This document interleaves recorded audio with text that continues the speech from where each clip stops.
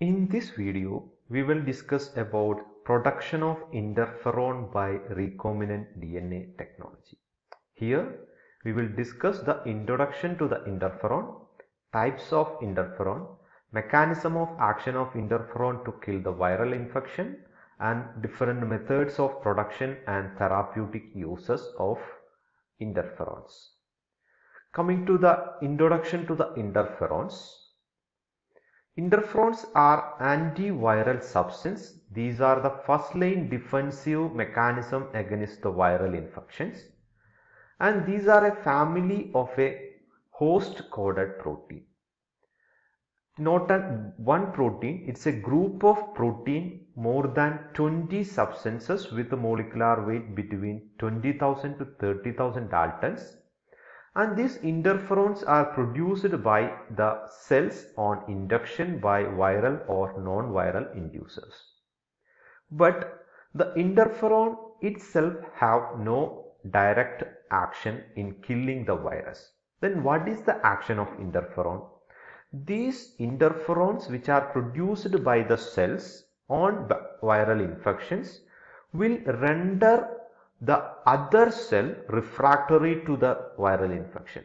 So it will produce interferons, and these interferons will act in the cells of same species, and in that cells the interferon will produce some proteins, translation inhibiting proteins, and that proteins will inhibit the multiplication of virus in the cells, new cells. The term interferon has originated from the interference of these molecules on viral replications.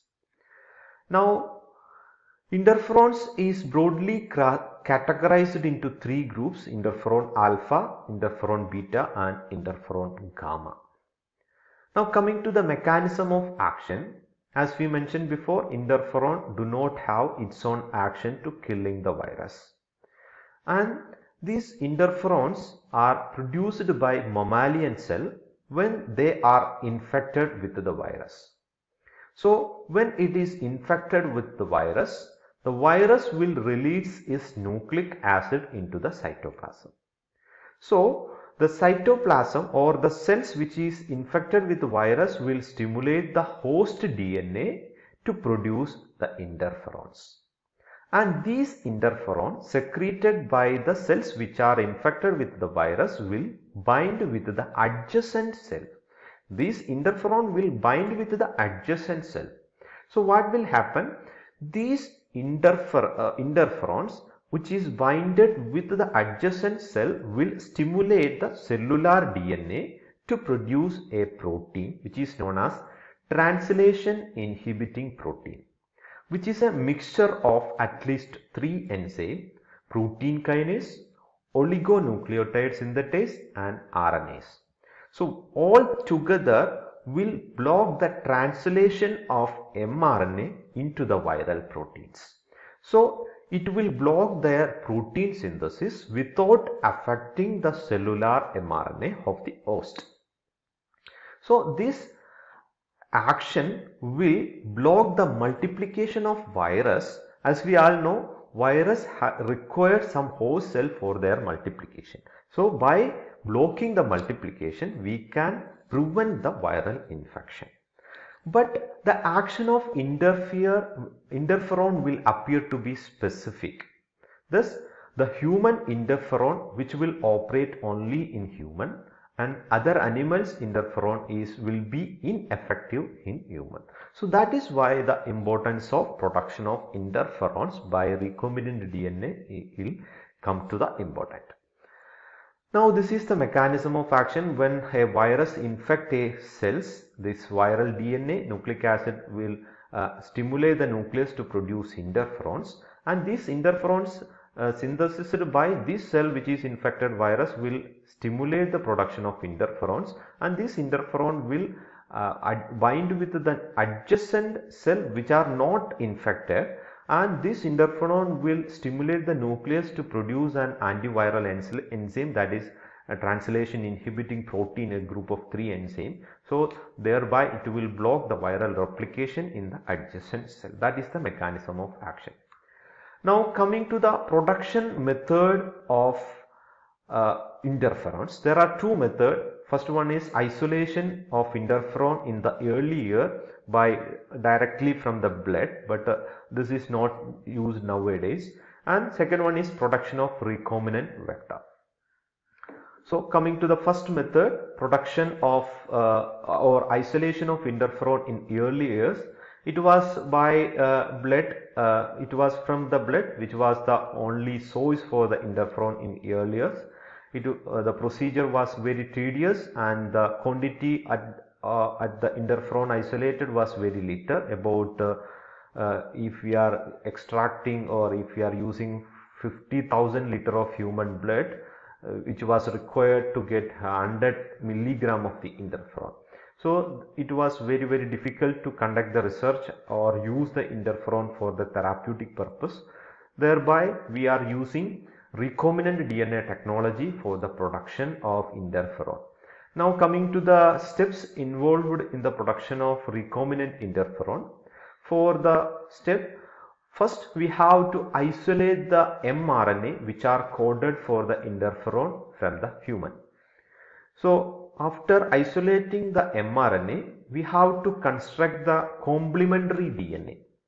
Second step is construction of complementary DNA from this isolated mRNA by using reverse transcriptase enzyme by reverse transcription mechanism.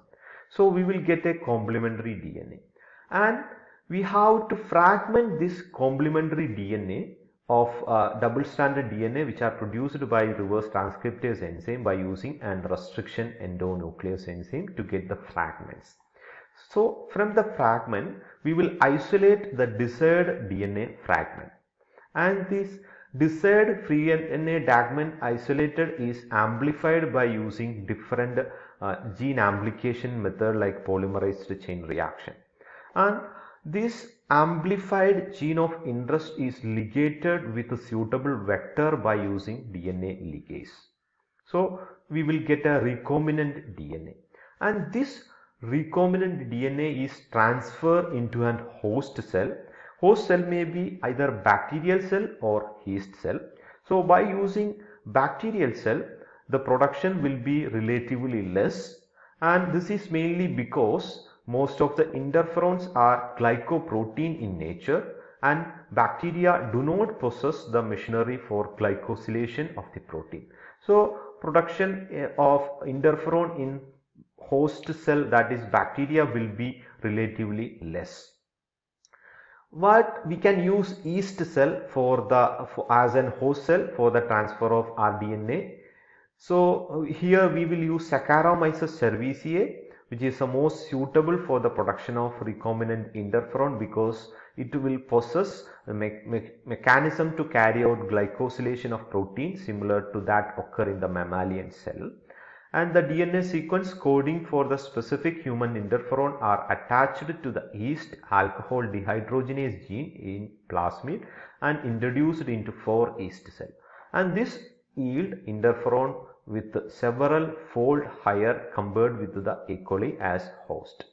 So after transferring into the host cell, we have to screen the host cell to identify the host cell which containing recombinant DNA by using different screening techniques.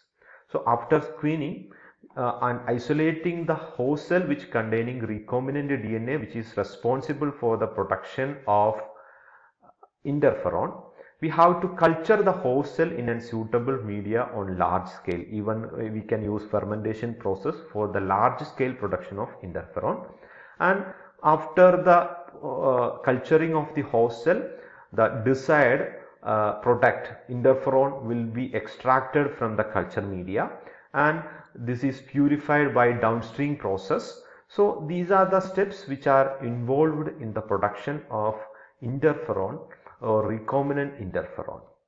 Now coming to the production of hybrid interferon. As we all know, there are different types of interferon, alpha, beta, gamma, and even in alpha there are different type of alpha 1 and alpha 2 type of interferons.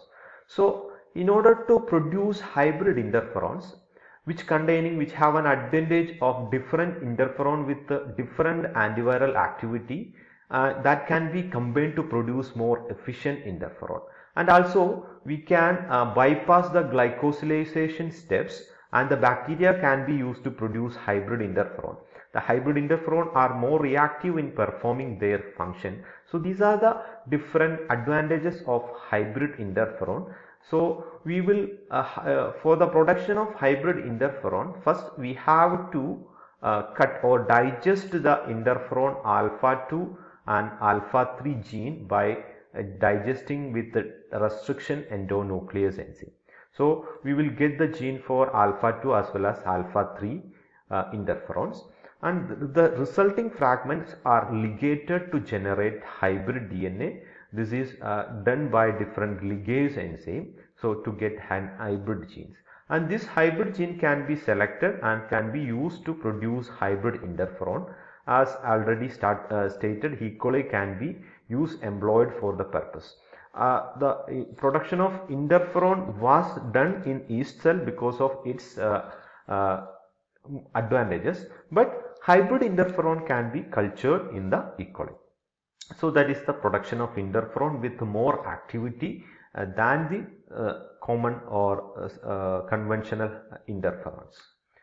Now coming to this is the pictorial representation. We have to we have to digest the interferon alpha 2 gene via restriction endonuclease enzyme, as well as interferon alpha 3 gene by restriction endonuclease enzyme, and we have to produce these genes or hybrid gene by using DNA ligase enzyme, and then this is transferred into an host cell that E. coli can be used for the production of hybrid interferons. And finally, coming to the applications of interferons. Interferons can be used for the treatment of large number of viral diseases as well as cancers. Okay, so what are the different cancers which can be treated with the interferons? Like leukemia, Kaposi sarcoma, bladder cancer, head and neck cancer, renal cell carcinoma, skin cancer, and multiple myeloma are the examples of cancer which can be treated by interferons. And what are the different viral diseases which can be treated with interferon? It can be used for the treatment of AIDS, multiple sclerosis, genital warts, hepatitis C, herpes zoster infection, and treatment of common cold and influenza, which are used as a nasal spray. Then interferon will cause the death of cancer cell by stimulating action of natural killer cell. This is a specialized lipoforms. Even though interferon can be used for the treatment of different viral as well as cancer treatment, this is they are not within the reach of large number of common people due to its cost factor, because for the production of interferon by recombinant DNA technology, the production cost is very high. That is one of the disadvantage of the recombinant interferon. It cannot reach to the common people who cannot afford the high cost of production. Okay, so these are the therapeutic applications of interferon, and that's all about the production of interferon. Here we had discussed the introduction, types, mechanism of action, and different production process and therapeutic uses of interferon. Hope it is clear. Thank you for watching this video.